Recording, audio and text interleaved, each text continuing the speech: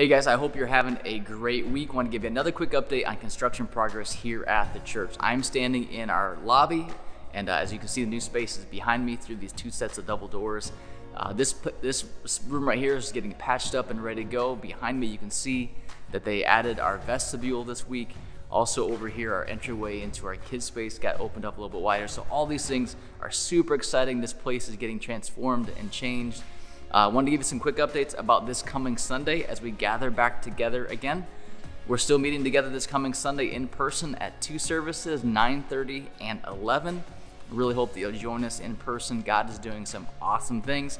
We'll be continuing our series called Coffee Mug Christianity.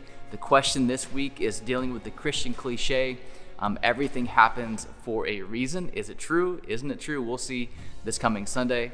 Also, if you join us on our live stream, a little change this week. Instead of live streaming, broadcasting at 11, we'll be pre-recording or recording the 9:30 service and kicking that out as early and quick as we can on Sunday morning, hopefully between 11 a.m.